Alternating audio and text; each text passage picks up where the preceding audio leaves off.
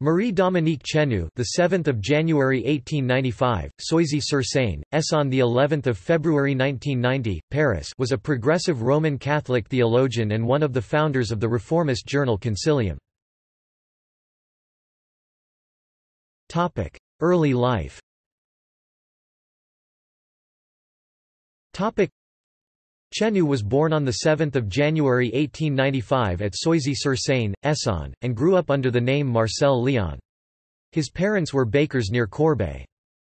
Chenu entered the French province of the Dominican order in 1913, taking the name Marie-Dominique and studying at La Salle Choir, which at the time was located as a result of the French anti-church laws of 1905–6 at Caen in Belgium.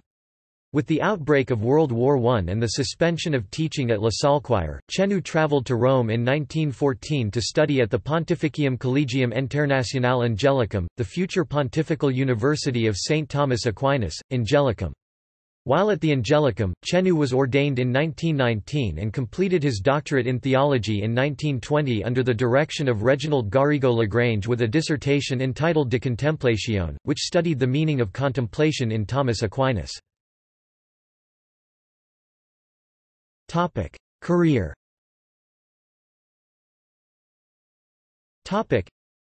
In 1920 Chenu was appointed professor of the history of dogma at La Salle Choir and in late 1921 turned down a request from his doctoral supervisor Garrigou-Lagrange to return to the Angelicum as a lecturer. He began to develop his theological perspective, replacing the non-historical approach to Thomism that he had learned from Garrigou-Lagrange at the Angelicum with an historicist reading of Aquinas. At La Salle Choir he was the teacher of Dominicans Yves Conger and Edward Schilbiggs. In 1930 Chenu founded the Institut d'études médiévales de Montréal. Chenu served as regent of studies at La Salle Choir from 1932 to 1942, and was therefore very involved in the move of La Salle Choir from Belgium to Étoiles, near Paris, in 1937. In 1937 Chenu privately issued a book entitled Une école de théologie, La Salle Choir. In February 1938 he was called to Rome and reprimanded for this work. Then, in February 1942, Une école de théologie was placed on the Vatican's Index of Forbidden Books, because of its ideas about the role of historical studies in theology. He was removed as rector of La Salle Choir. He would never again teach there. Friends got him a post at the École des Hautes Études in Paris, and he subsequently taught at the Sorbonne and the Institut Catholique de Paris. In the late 1940s and early 1950s he became involved, as a friar preacher, in the nascent worker-priest movement, and its attempts to evangelize the anti-clerical industrial suburbs of Paris. Eventually, in 1953, Chenu was among the French Dominicans disciplined by the master of their order, Suarez, supposedly to save them from worse treatment by the Vatican. He was expelled from Paris and moved to Rouen, only being allowed to return to the Dominican convent of Saint-Jacques in Paris in June 1962. According to Christoph F. Potworowski, for Chenu the Incarnation is the means by which God acts within and on behalf of creation. Chenu was invited to be a peritus, or expert, at the Roman Catholic Second Vatican Council 1962–65, where he was influential in the pastoral constitution on the Church in the Modern World, Gaudium et Spes. Influence. Chenu was a forerunner of the ressourcement in theology that preceded the reforms of Vatican II. Chenu played a large role in the reappropriation of historic theological sources that led to the Nouvelle Théologie. In particular, he promoted the return to Thomas Aquinas as a source but rejecting 19th-century modern scholastic theology. Although his book La Salle Choir, Une école de la théologie was put on the Index Librorum Prohibitorum in 1942 by Pope Pius XII and the Holy Office, he was later exonerated and his theology embraced by the Fathers of the Second Vatican Council.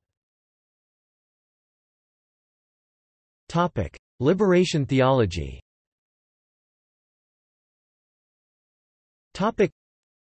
Chenu can be credited with being the grandfather of the liberation theology movement since Gustavo Gutiérrez of Peru, who wrote the first book on liberation theology, studied with Chenu at the Institut Catholique de Paris, and cites him numerous times in his ground-breaking book. Gutiérrez moved to France and became a member of the same Dominican community that Chenu belonged to. In addition, Per Chenu was teacher to the American Dominican Matthew Fox, since expelled from the order by Cardinal Ratzinger and now an Episcopal priest, who is recognized as the launcher of the creation spirituality movement. It was Per Chenu who introduced Fox to that tradition and who supported Fox for many years upon his return to America. Thus Chenu can also be called the grandfather of the creation spirituality movement. Bibliography.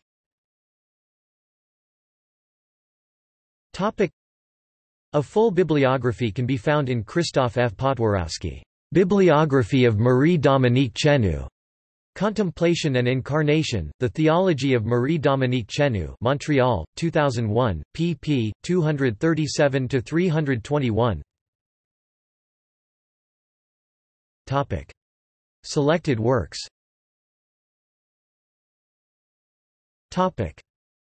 Position de la théologie.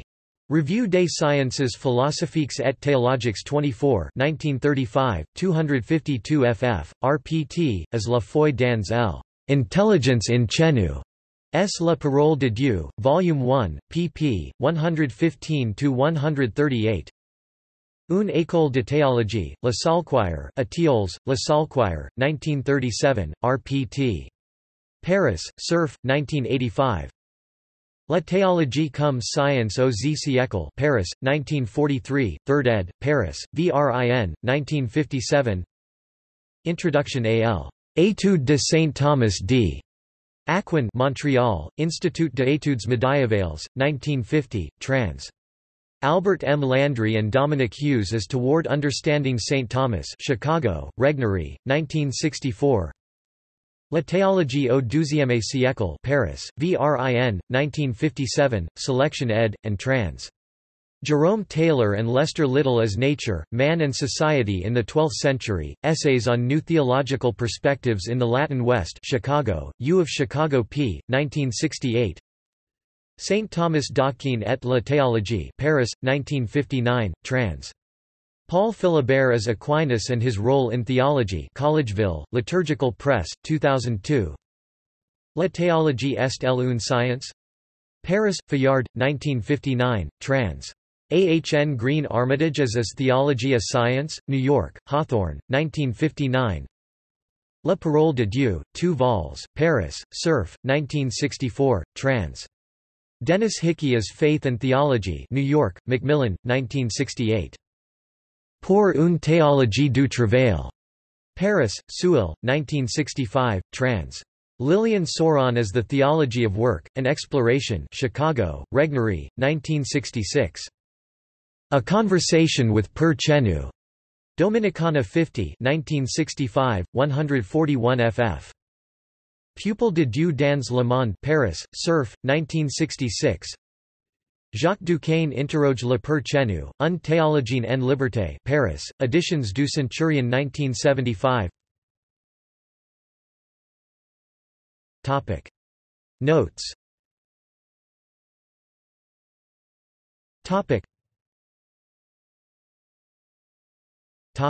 Sources.